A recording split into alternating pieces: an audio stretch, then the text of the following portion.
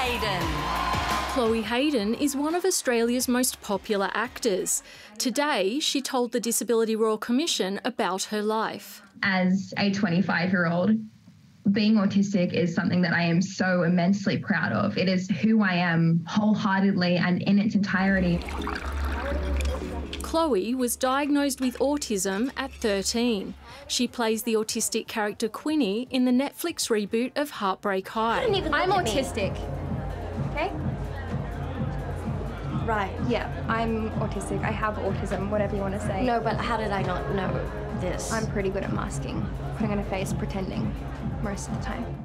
This week, witnesses at the Disability Royal Commission are being asked about their vision for an inclusive Australia. We need autistic people in front of the camera, and we need autistic writers, and we need autistic directors, and we need autistic producers to make sure that representation happens. This public hearing is the last for 2022, and it's deliberately focused on the voices of younger people.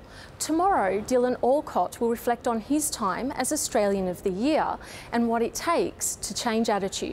I love being disabled, and if I had a genie in a magic lamp come up to me and say, I'll make you typical, no way, I'd kick him.